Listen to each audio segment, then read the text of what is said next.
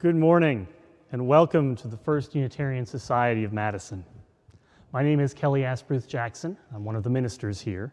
This morning, I am joined by my colleague, Reverend Kelly Crocker, the worship team of Drew Collins, Linda Warren, Daniel Carnes, and Stephen Gregorius. The vision of FUS is growing souls, connecting with one another, and embodying our UU values in our lives, our community, and our world.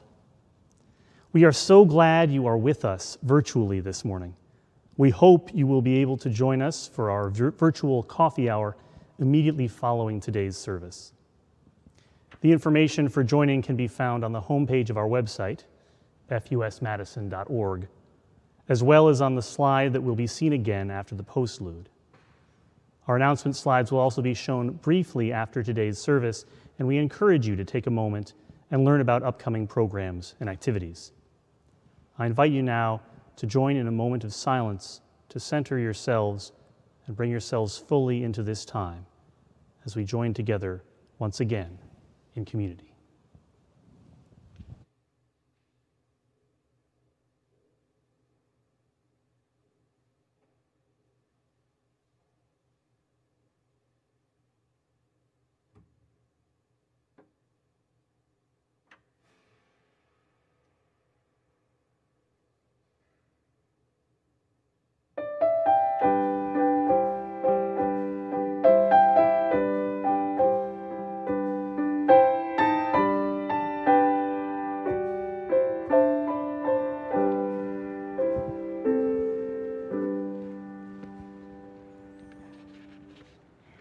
We inhale and exhale in regular rhythm, an act so common it never occurs to us to pay attention.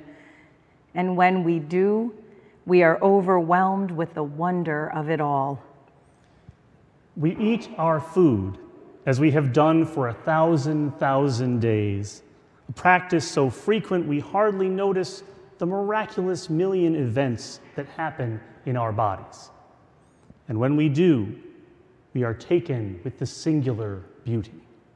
We greet our loved ones as we have greeted them for years, a habit that we pass off casually until we realize the deep poignancy of greetings and farewells, how precious they are, how they touch deeper feeling chords each time. Perhaps this knowing comes in middle age or old age, or perhaps sentiment grows in us, or perhaps we are awakening to life in ways transcending our usual semi-awake states of living. The poignancy of living in these days fills us, burrows deep into psyche or soul or spirit, we know not what. We only know that feeling when the common things of life become uncommon, when the ordinary becomes extraordinary, when the habitual becomes sacred. Bittersweet is the poignancy of living in these days. We awaken, we listen, and we bow down in deep gratitude. And we invite you now to light a candle or a chalice at your home as we join Reverend Kelly in our words of affirmation. We light our chalice as a symbol of gratitude as we celebrate the abundance of our lives together. In this sanctuary, we harvest bushels of strength for one another and offer our crop with the hands of compassion and generosity. In the authentic and gentle manner of our connections, we cultivate a simple sweetness to brighten our spirits. May we be grateful for the ways we nourish and uplift each other, for it is the sharing of this hallowed time together that sustains us.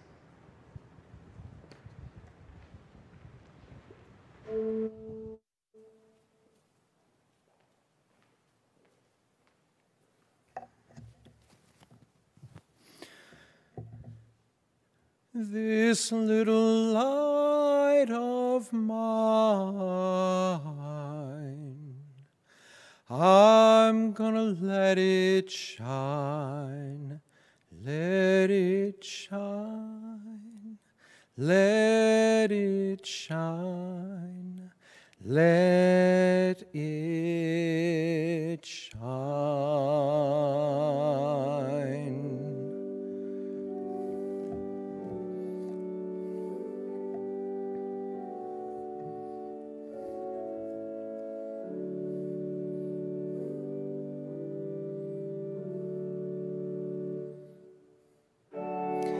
Would you please rise in body and or spirit to sing with me hymn number 40, our opening hymn, "The Morning Hangs a Signal."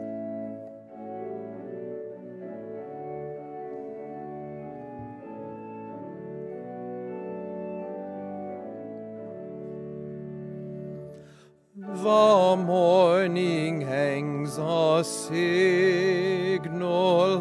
upon the mountain crest, while all the sleeping valleys in silent darkness rest.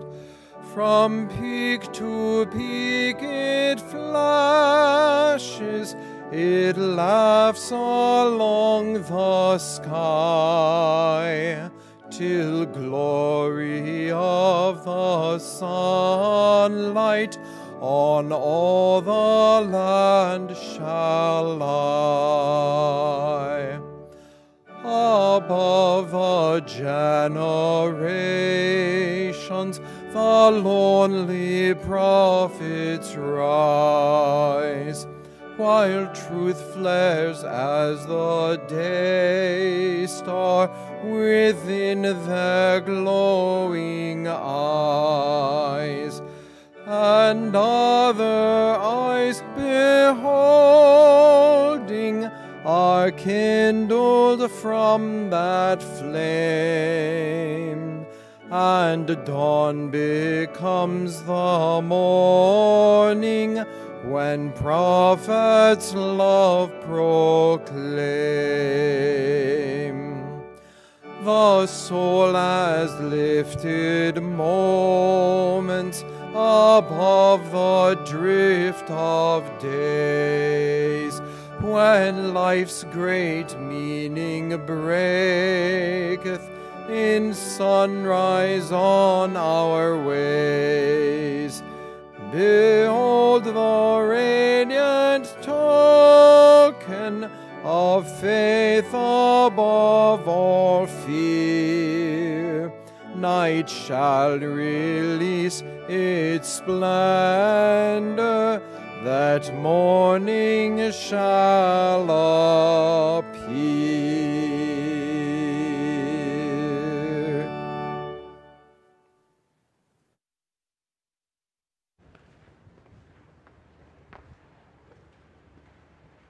Our story today is a new kind of wild, and it's from Zara Gonzalez Hong.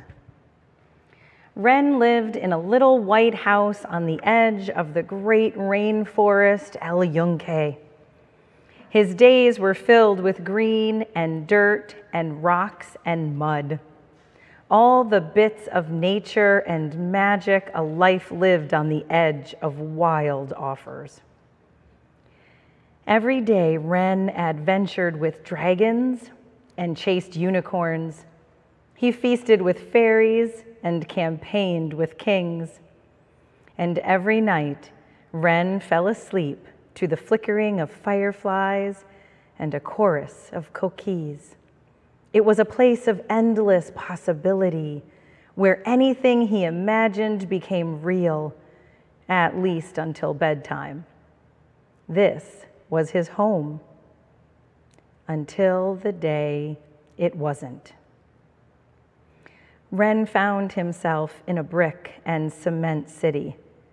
The friendly sounds of his forest were replaced by the mechanical creaks and beeps and buzzes of a place filled with people and progress. It was too loud and too fast. It made Wren's head fill up with everything and nothing. There was no room left for magic, no room left for wild. Without his wild, Wren was lonely. Ava, who lived upstairs, was never lonely. She loved her building and she loved her city. It was a place of constant change, with people moving through it like an endless parade. There was always something to see or do, and best of all, there was always someone to share it with. So when Ava saw Wren, she ran down to meet him. "I'm Ava," she said. She asked him who he was and how he got there. She asked about his family and who he lived with, if he liked the city or why he didn't. She asked him so many things so quickly, he thought his head would explode. When she finally stopped for a breath, Wren tried to tell her why the city wasn't for him, but all Ava heard was a challenge. Ava pulled him from the stoop and into the busy city. She led him down colorful streets and sidewalks.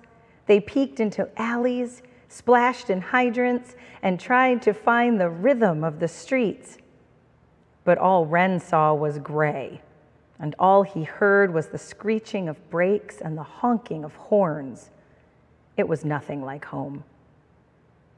When Ava caught up to Wren, she asked him what was wrong. "There's no magic here," he said. "No wild. Everything is exactly what it is." "You're wrong," Ava said. Hadn't he heard the song of the city? Hadn't he seen the color in the streets? She'd spent all day showing him. How could he not see? If only he would try a little harder, she thought. But Wren was tired of trying, so he went back inside.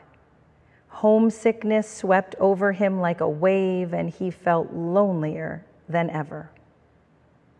Outside was a whole new world, one he didn't belong to. As he stared out the window, Wren saw Ava skipping across the sidewalk. She moved through her city like he had moved through his wild, with an air of possibility flickering around her. How did Ava do it? Wren wondered. Maybe she could show him how. "Sorry I left," Wren said when he found her. "I just miss home. I've never lived anywhere else, and everything is so different here." "I've only ever lived in the city," Ava said. "I can't imagine living anywhere else. What is it like?" So Wren told her about his wild, about the green and the trees and the rocks and the mud, and about the magical creatures that played there. He spun a tale of fairies and fantasy that he just couldn't see on these drab city blocks. And finally, Ava understood what was missing. She brought Wren down to the basement of their building, showed him how the shadows could shape-shift, and introduced him to creatures who lived in the unlikeliest of places. Then she took him up, past Mr. Borges in apartment 4B, past the empty apartment with the red door, past the stacked boxes and peeling wallpaper, all the way to the very top. She told him that the city had a rhythm and the music it played could be a lullaby or a salsa. "Listen," she said as she pulled him outside. The sounds that were so jarring below softened into something almost musical. With the city spread out before them, Ava showed Wren how bricks could become beautiful. It was a new kind of wild. And this time, he could see it, because nothing makes you feel at home. Nothing helps you find the magic quite like a friend.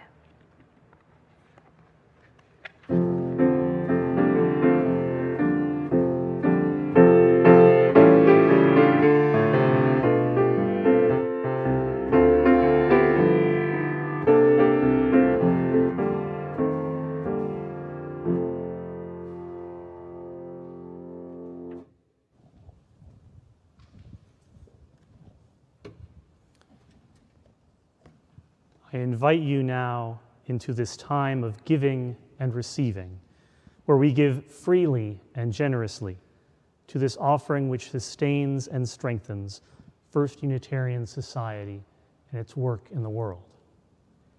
You will see on your screen that you can donate directly from our website, fusmadison.org. You will also see our text to give information there as well. We thank you for your generosity and your faith in this life we create together.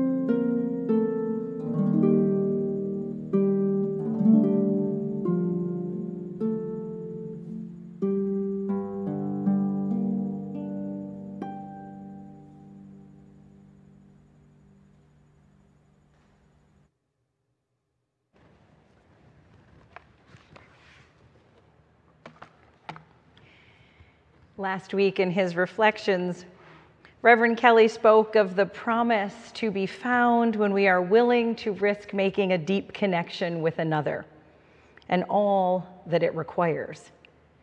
In that reflection, Kelly said, "These then are the necessary conditions for building a bridge from one heart to another.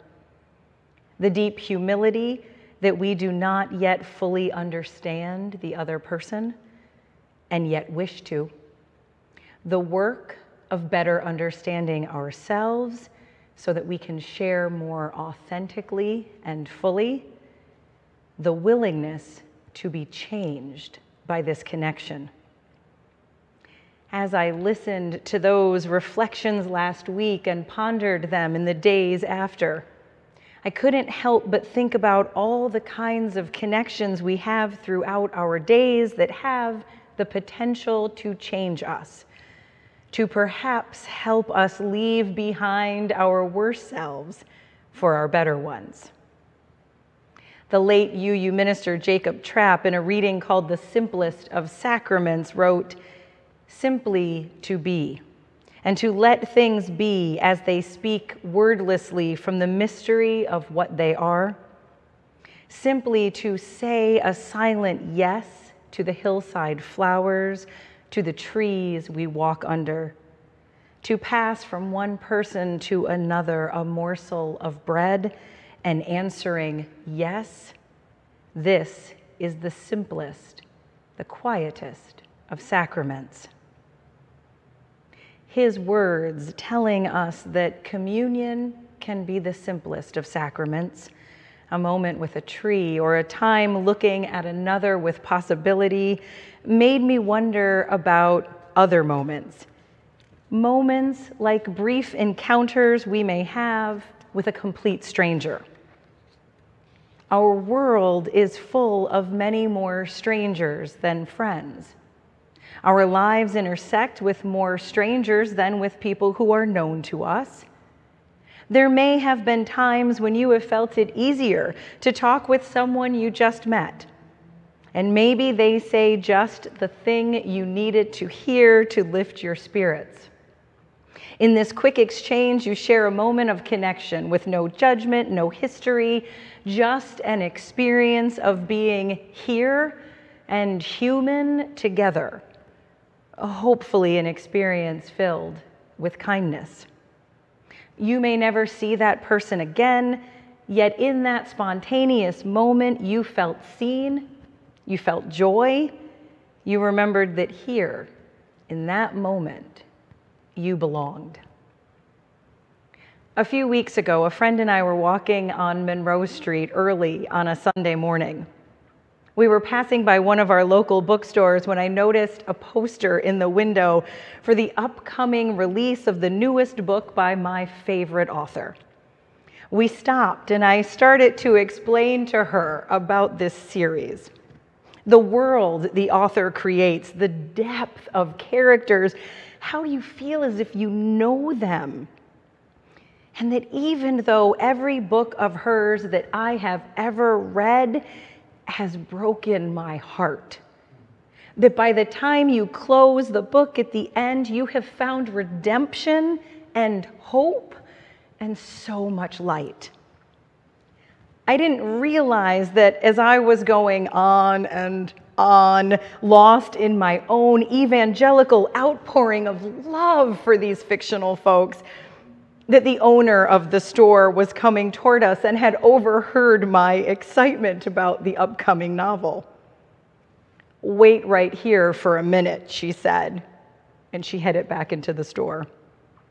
My friend and I looked at each other with puzzled eyes, and then my eyes widened in astonishment as she emerged from the store with the advanced reader's copy. "Here," she said, "enjoy. Come back and tell me what you think." I was speechless and tears welled in my eyes. "Really?" I managed to stammer. "Of course," she said. "It's really fun to bring joy to someone's day for no reason other than a shared love of fictional characters." And there it was, a moment of spontaneous connection with a stranger that changed my entire day and the days and the weeks following as I lost myself once again in a fictional town I love, remembering with deep gratitude the lesson of spreading joy to another, whether you know them or not, an encounter which was the very simplest of sacraments. A recent article in The Atlantic shared the surprising benefits of talking to strangers. In that article, they begin with the very real premise that many, if not most of us, have been raised to see strangers as dangerous and scary. We, for very good reason, teach our children about stranger danger, and many of us learn to walk through crowds or down a busy street without ever making eye contact with another soul. The past 18 months have made us even warier of interactions with those unknown to us as the pandemic has limited our social interactions so severely. The article centered around a woman named Nick, who has coined a term for these kinds of brief interactions we have with a stranger. She calls them greyhound therapy. As she uses it, the term literally refers to talking with your seatmate on a long haul bus, but can apply to talking with strangers anywhere. This form of connection has changed her life.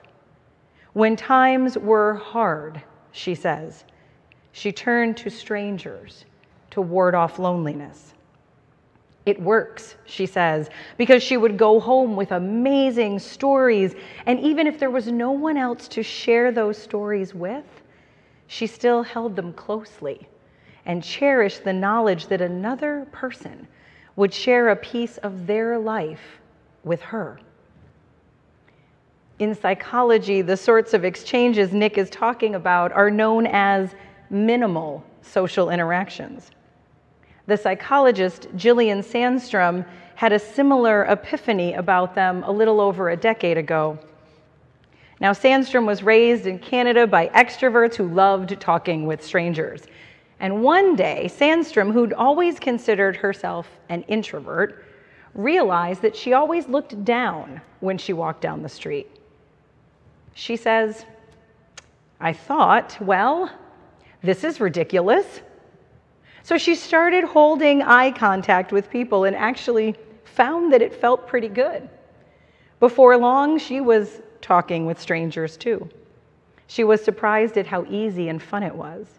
Once on the subway, she saw a woman holding a box of elaborately decorated cupcakes and asked about them. "I don't know how the conversation got there," she says, "but she taught me that humans can ride ostriches. I was sold. It was delightful, and I wanted to do it again."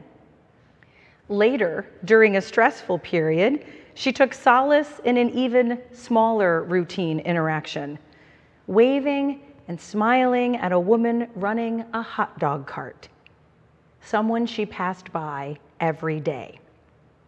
She said, "I realized that when I saw her and when she acknowledged me, it made me feel good. I felt like, yeah, I belong here." We know that a strong predictor of well-being is the quality of our relationships. Most of that information comes from looking at relationships with friends, family, coworkers. But over the past few years, more research has been done looking at our interactions with strangers, not as a replacement, but as a complement to those closer, long-haul relationships. All of the studies show that connecting, however briefly, through talking with a stranger can make us happier, more connected in our communities, less lonely, more trustful, and optimistic. As Nick shared, never underestimate the power of even the most minute positive connection. Now, early in July, I was a camp parent for a one-week summer camp that both of my kids attend. Sam is a counselor now, and Owen is a camper. All week, it was my job to arrive early to help caregivers drop off their kids, help kids find their group, and then help reconnect those adults and kids at the end of the day. On the very first day, it became obvious that it was difficult for younger campers to see where their group was outside on the playground. So we decided to give the group leaders a big, bright balloon in their color so that they could hold it up high every morning. I was quickly dispatched to the dollar store to find all the balloons we needed. As I was looking at the sign and trying to figure out if the bright yellow smiley face balloon could work for the yellow group, one of the employees came up to me and said, "Is that a Camp Invention t-shirt you're wearing? Did I see you at drop-off this morning?" I chuckled and said, "Yep, that would be me," and then explained our playground balloon predicament.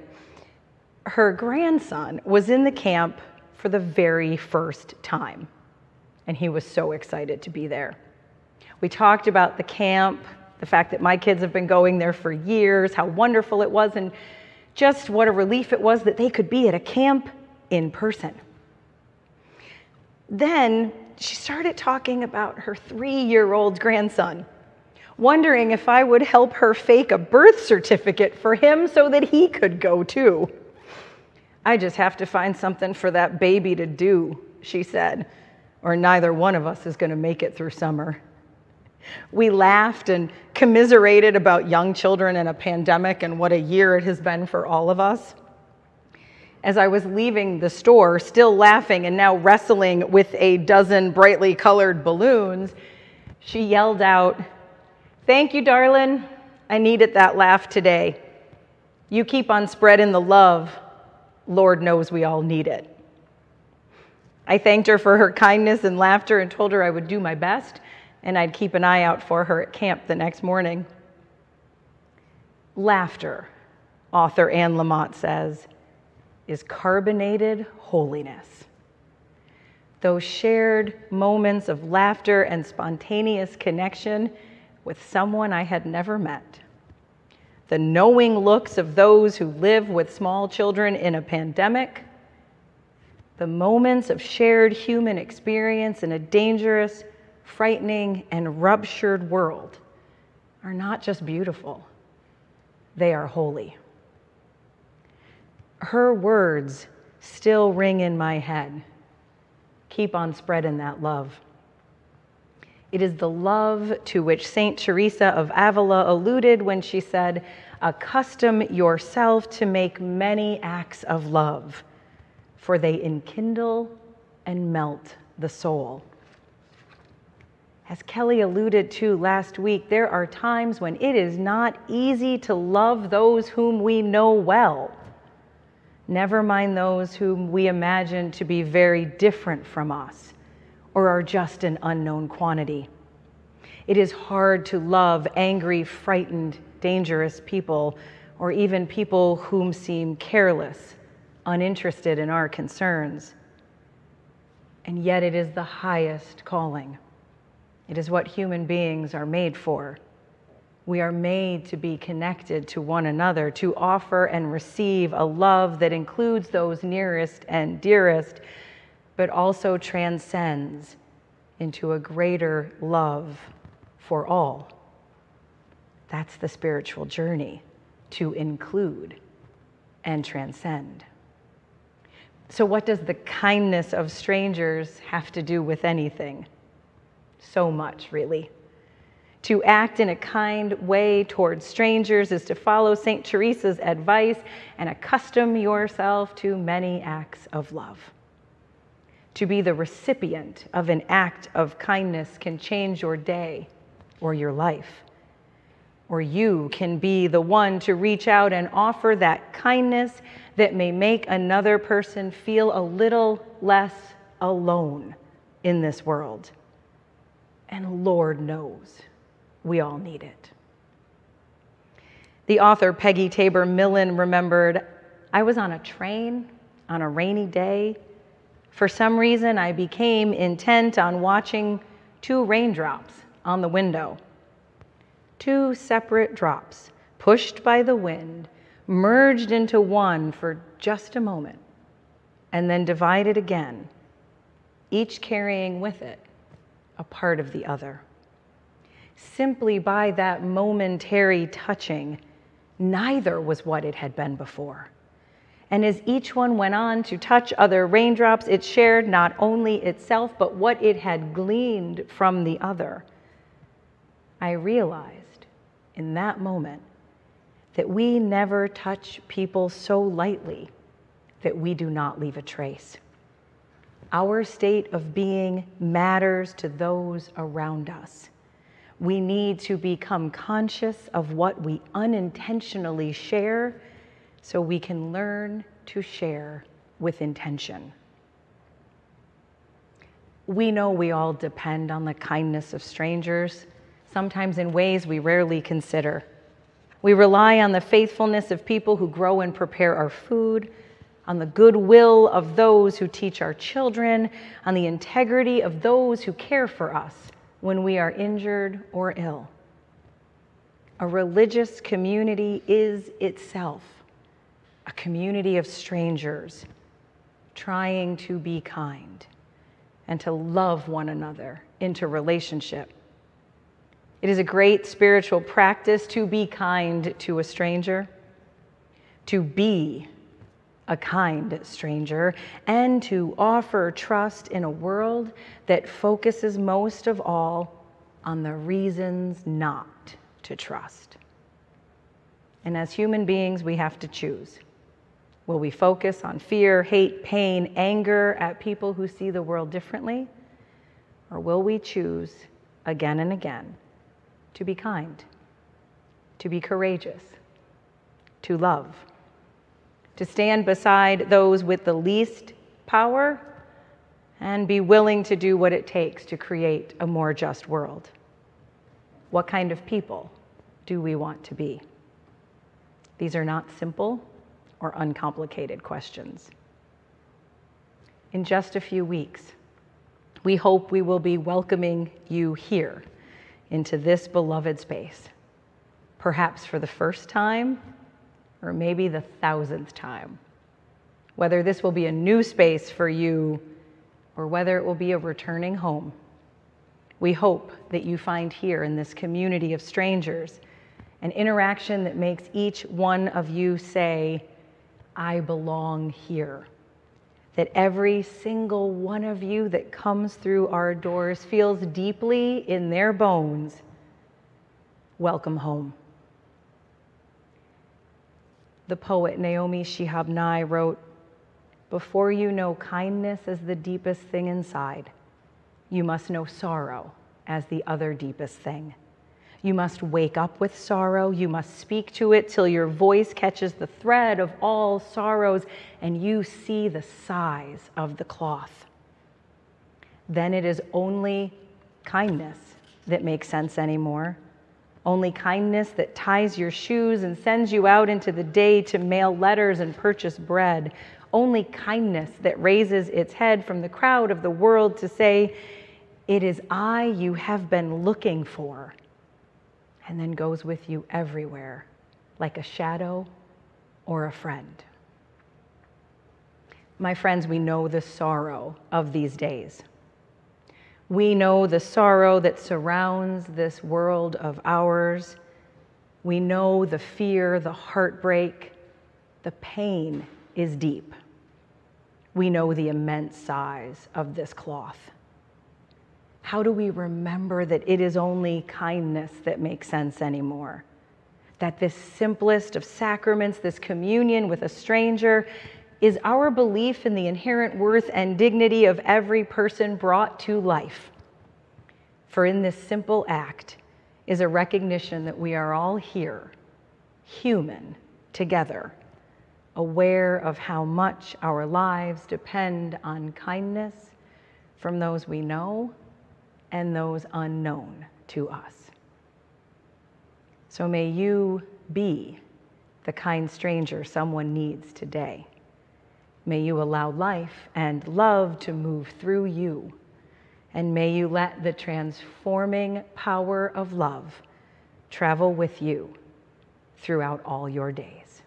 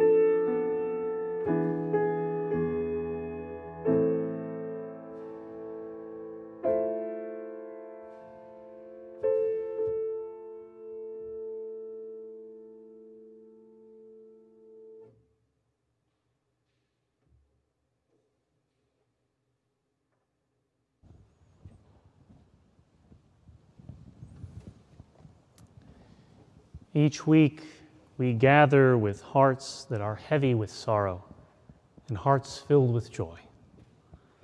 We share these here in community, knowing we are held in love. This week, we light a candle of memory and gratitude for the life of Don Schuett, FUS member for over 55 years. Don passed away on July 26th. A memorial service will be held on August 28th at 11 a.m. here in the Atrium Auditorium. We send our love to his wife, Joan, and their family. We also light a candle for the whole world. And as we do so, I invite you to join me in an attitude of reverence.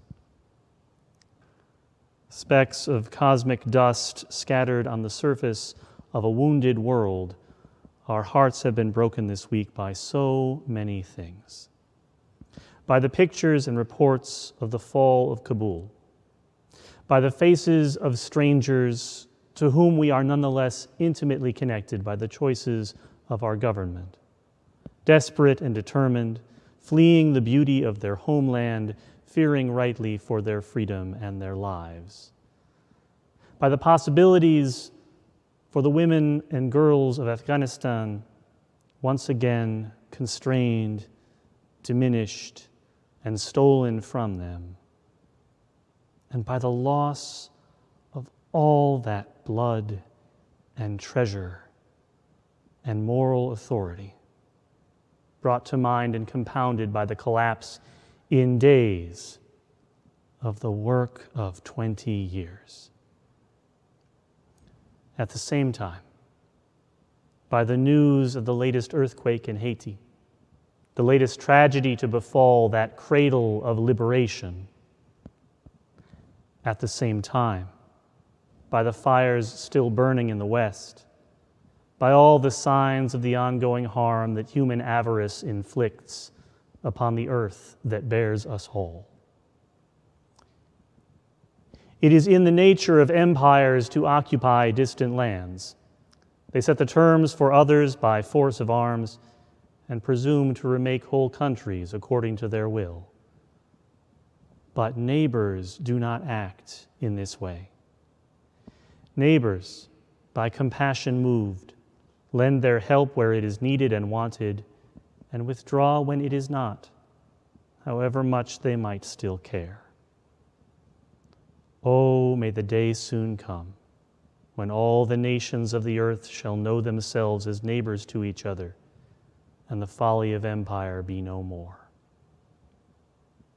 Specks of dust scattered on the surface of a wounded world, may we be reminded by our broken-heartedness that we are rightly neighbors to all the other wonderful and irreplaceable specks of dust upon the earth.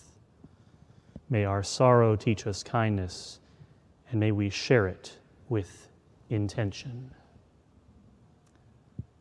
And finally, we light one last candle for all the joys and all the sorrow that live within the sanctuaries of our hearts. May they each be held gently in gratitude, in love, and in hope.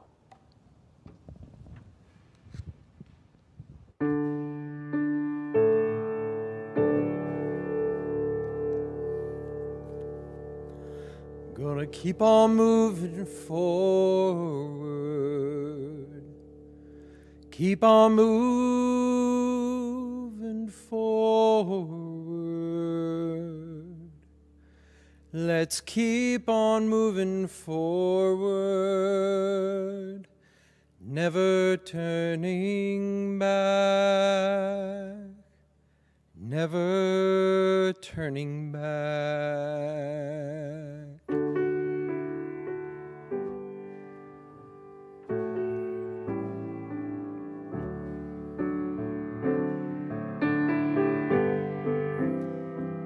Now, let us rise in body and or in spirit to sing together our closing hymn, number 131, Love Will Guide Us.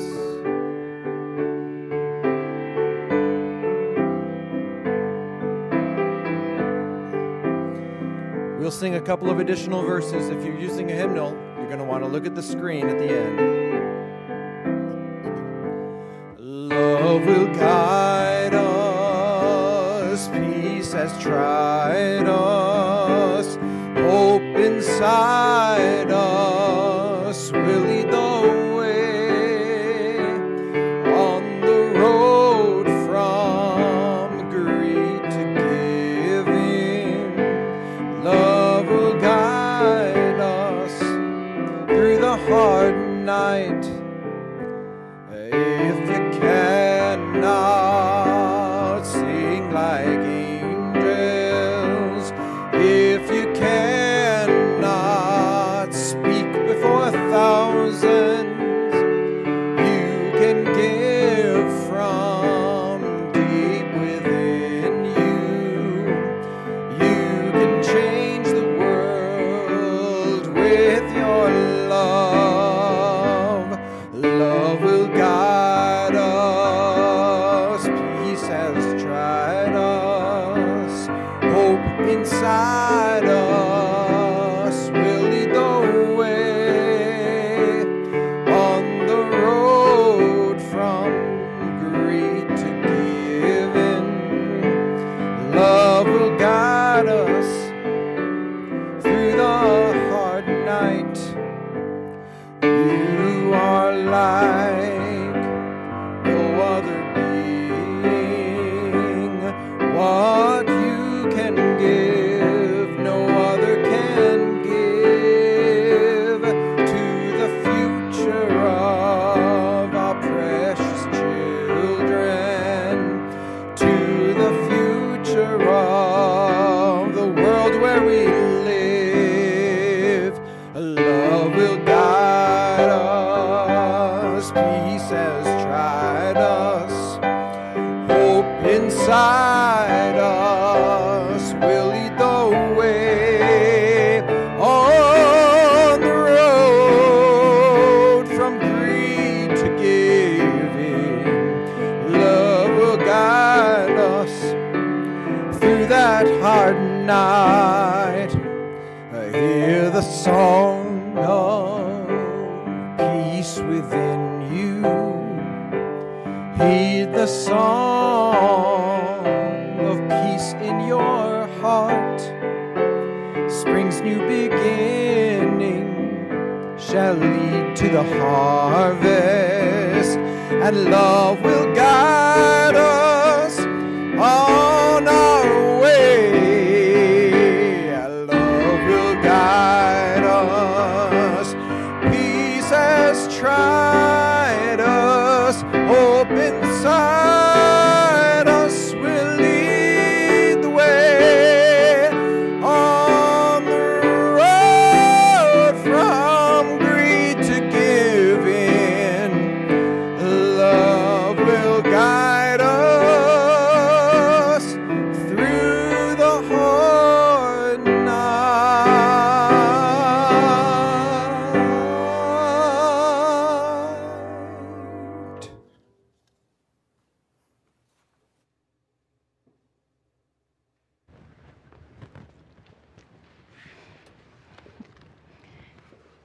We leave you today with these words on meeting a stranger from John O'Donohue. With respect and reverence, that the unknown between us might flower into discovery and lead us beyond the familiar field, blind with the weed of weariness and the old walls of habit. As we meet the week ahead, may this chalice flame be carried with us, with respect, with reverence, and with hope for what is to come. Blessed be, and go in peace.